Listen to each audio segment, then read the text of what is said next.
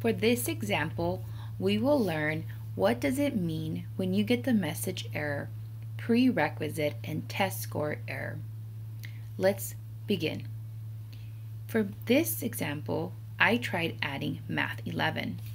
I got the registration add errors stating prerequisite and test score error. The way to find out what this means is going back to the class schedule and clicking on the 5-digit CRI number, blue number, to get more information about the class. I will click on 15885.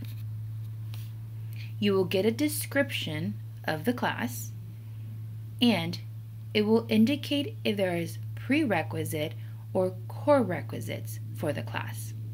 In this situation, it has a prerequisite that I take Math 10 before being able to take Math 11.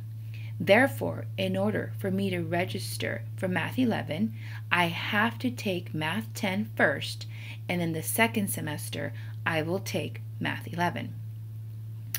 If the class has a core requisite, that means that you must take the class along with the specific core class or the partner to the class in order to register for the class. Again, prerequisite means I must complete a specific class before being able to register for the class trying to add. A core requisite allows me to take both classes at the same time, but I must be registered in that core requisite class in order to take the class I am trying to add.